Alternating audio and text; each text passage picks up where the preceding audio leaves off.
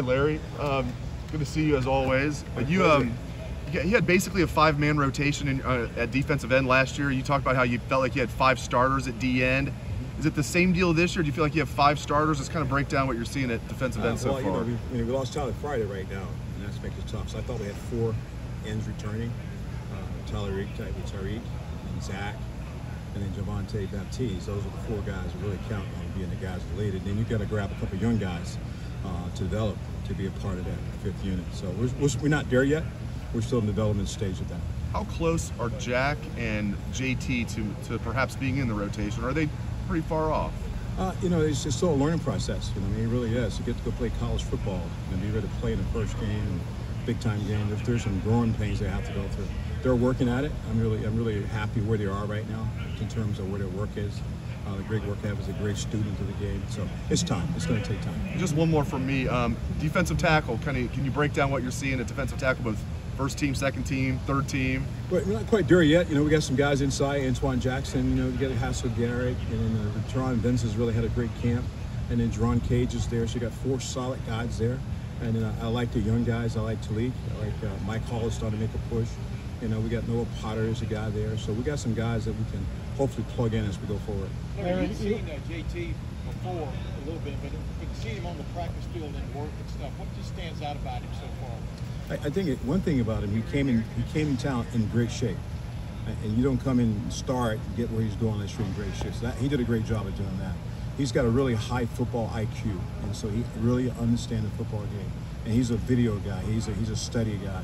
And I think that's why he's starting to advance so fast, because he's got some things that you have to have. You want to be an elite player, but his work ethic is off the track. So when you say how football, Haskell Garrett to your left. Explain to people what you're talking about there. He knows, he has a sense for what's happening in front of him. Football IQ, understand information, understand what you're doing, what you see, and just kind of understanding the game. And I think that's where he has a huge advantage. His grandpa was a great coach, a high school coach, and I think that helped him. Because he would take him to the game to see the game, understand the game, and that he's got a great vision for that. What's realistic, do you think, for him? I mean, he obviously came in very late. Can he make an impact, and if so, how quickly? I hope he can. I mean, he certainly has the tools to do that. Right now, it's how fast he can learn, how defense, moving forward, playing the scheme, and then playing at a fast pace. And people don't understand that when you come from high school, it's not as fast as they think it is until you hit the college campus. And now getting them up to speed, he's certainly working on it. Can you discuss how he and Jack could complement each other, how they're maybe not quite the same player, and that might be a good thing? It is a good thing. Jack is a quick, very explosive player. JT is just the opposite, explosive, quick, and powerful. He can play on top of the end and a 6 technique and knock the line of scrimmage back. So he's very powerful. He's got great lower body strength. Jack is a finesse guy. He'll find a way to beat you, and he's a highly competitive guy. So that's what I like about both of them. Did those guys be in the freshman package this year? Not yet. We haven't decided what we're going to do yet. How we're going to handle that package. And we got some inside guys who can rush, but we haven't gotten there yet. Minnesota's not going to allow us to get in the rushman package, so we got to stop the run first. When you have guys like that, Bo, is it hard not to dream about the possibilities of what you could do if Zach and Tyreek and Jack and JT all on the field together? Oh, no doubt. It's a nice dream, but it's one day at a time. It's one day at a time. You got to get them to the bus, got to stay healthy, and it's a process to get that done. So, as a matter of fact, Tyreek and Javante and Zach really have a great camp, really great camp. And those guys are my leaders now. They're setting the pace for those young guys, and that's what you want.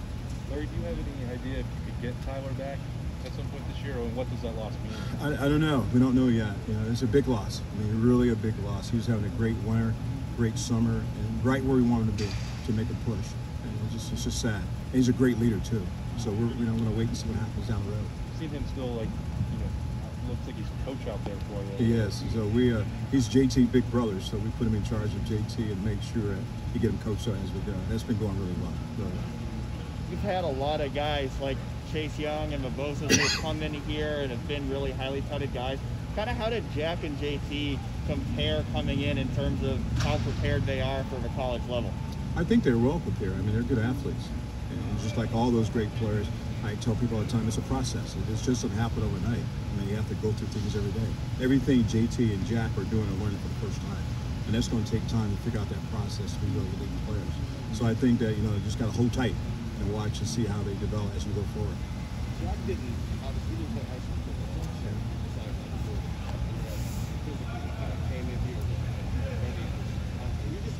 your first impression when he first got here, physically kind of looking like he was ready to go?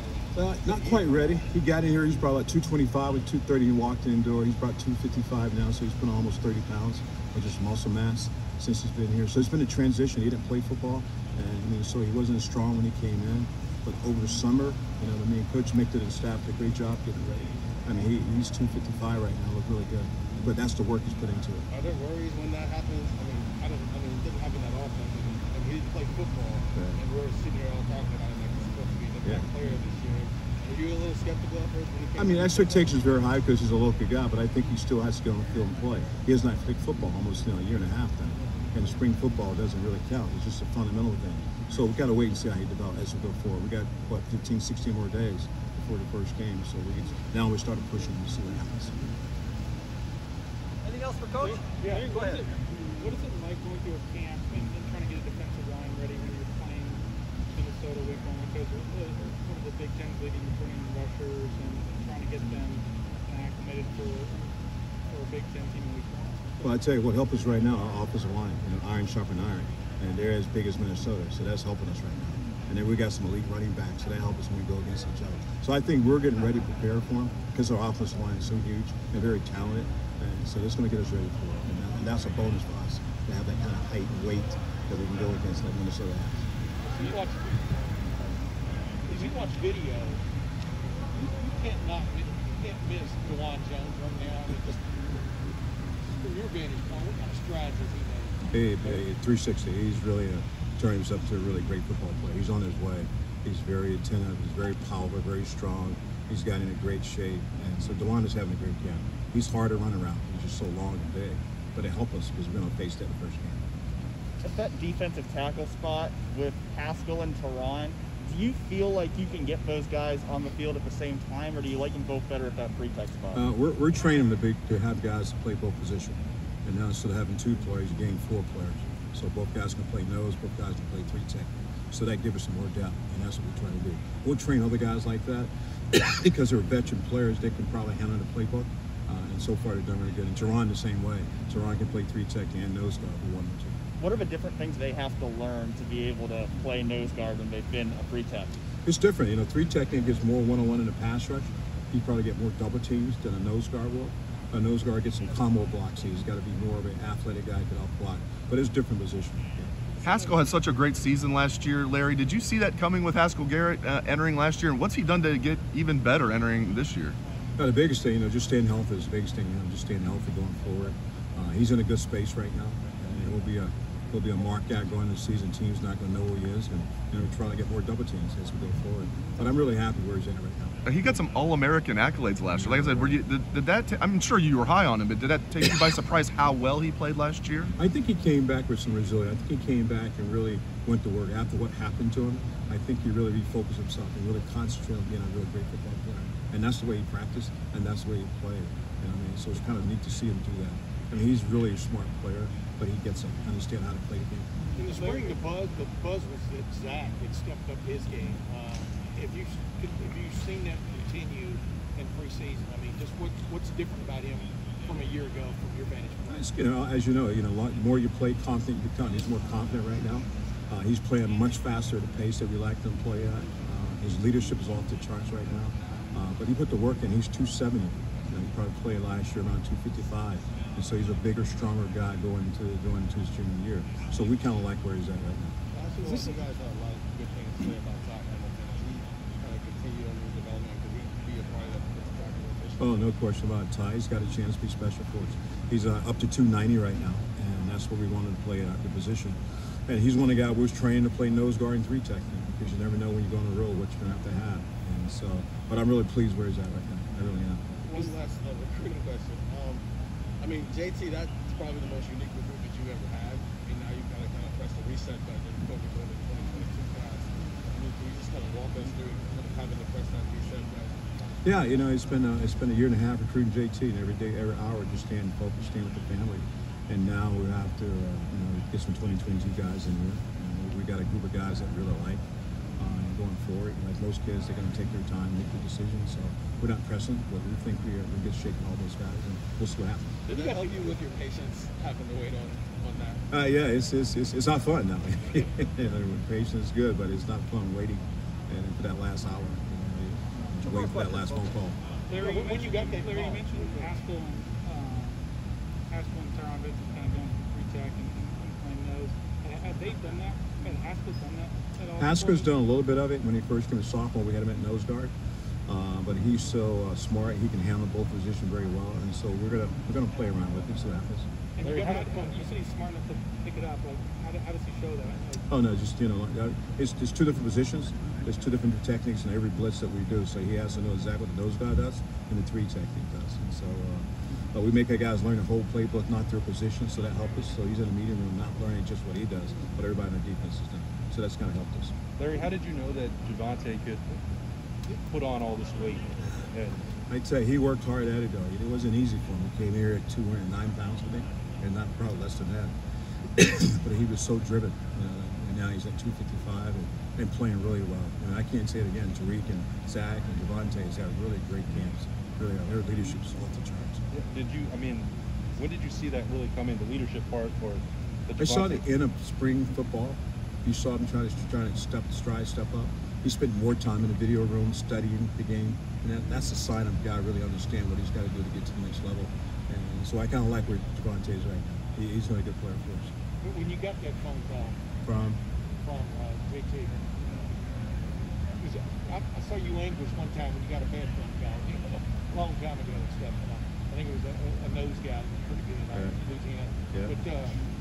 But what is it like for a coach to win that battle? Yeah, it was interesting. I was actually out in the yard cutting grass, and I got a text and say, "Hey, coach, I'm gonna call you in about 20 minutes." So then I stood up on the steps and waited like a little kid, like, okay, I'll wait for this phone call. And he got on the phone. He's a coach. I got a minute. I said, "Yeah, what's up?" And to me, it's that one line is, "Well, coach, we made our mind up and we decided what we're gonna do." I'm about ready to pass out because you don't know where this is gonna go now. Right? I don't want bad news. And all of a sudden they say, "Hey, coach, I'm gonna be a fine guy." I think I screamed real so loud outside. Chris come running out the door and say, "You all right? You all right? You all right?" I said, "We got JT." So that was pretty exciting. And their work too. So it's a good family. Great family. You still got the shirt where you guys picked him up at the airport? Yeah, dude. Hey, is this a year that your experience comes in handy? Because it seems like you've got one or two guys in like every possible situation you can imagine in terms of fifth year, sixth year, seventh year, first year, early guys, and just everybody going through different situations. And it help you be able to kind of to tap into your knowledge of what you've done in the past to help these guys. Yeah, it helps. It really does. But I think the biggest question is that who's behind them is my push. Like I got to get the next guy ready. You know what I mean? Because something had happened. So my push is to get the young players ready as quick as possible because they never know when to be in the game. You know what I mean? So it gives me flexibility. It gives me some chance to move the dots a little bit because they're so veteran. And that's been really fun. And they can set the bar for me in practice. Okay, we got to wrap it up with Coach. Coach, thank you very much. Thank you, Larry. Put Tyreek